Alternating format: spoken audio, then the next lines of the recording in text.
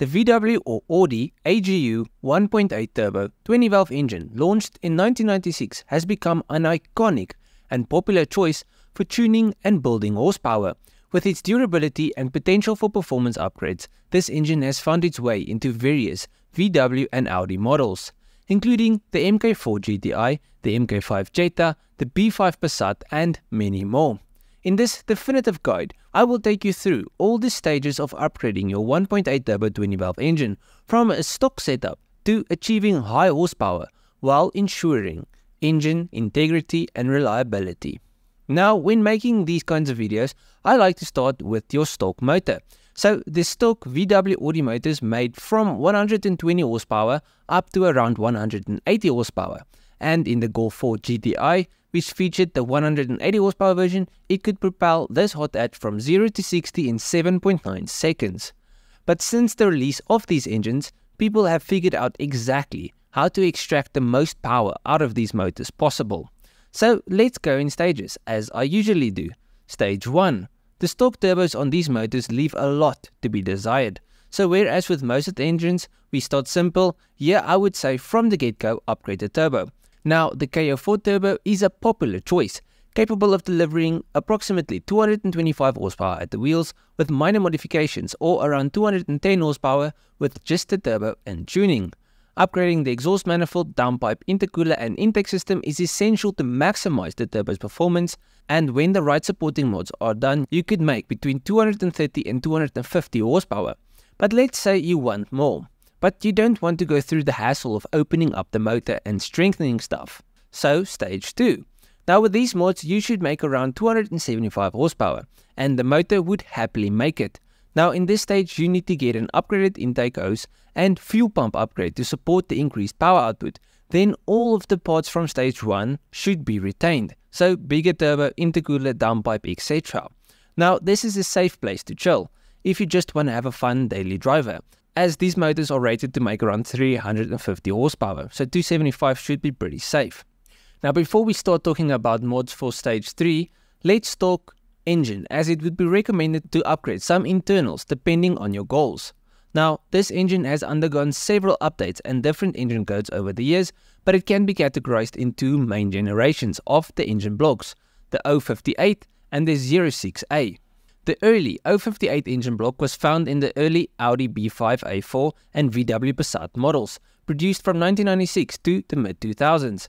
It featured an internal intermediate shaft that drives the oil pump and an external water pump driven by the accessory belt. The later 06A engine block, introduced in the mid-2000s, eliminated the intermediate shaft and updated the timing belt driven water pump. This block that was found in the newer models offers improved reliability. Now both the 058 and 06A blocks use 5 2-bolt main caps, and it is important to reinstall the main caps in the exact location and orientation that they were removed in. Factory main caps should be replaced with performance main bearings as power levels increase to withstand additional bearing loads and reduce friction and wear.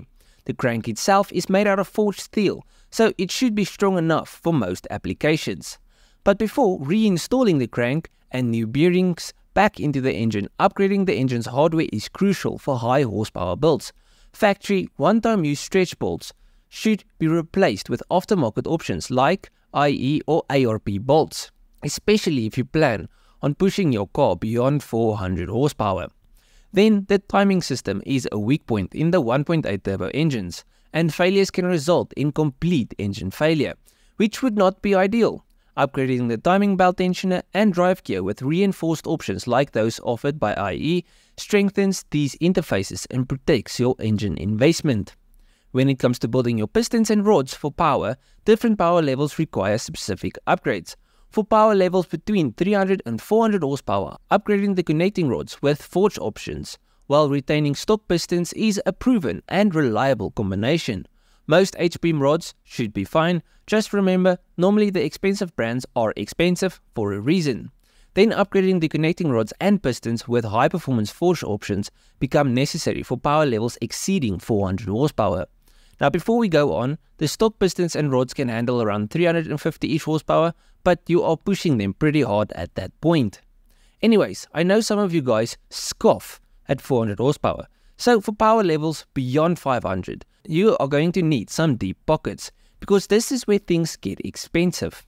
You will need both forged pistons and rods, but the specific pistons you want to get will be a set of forged stroker pistons and a stroker crankshaft, which will increase the displacement and yield more horsepower and torque at the same boost. Then, wrist pins are often overlooked, but can lead to build failures. Upgrading to tool steel wrist pins, especially with higher horsepower levels, ensures strength and reliability. Billet main caps.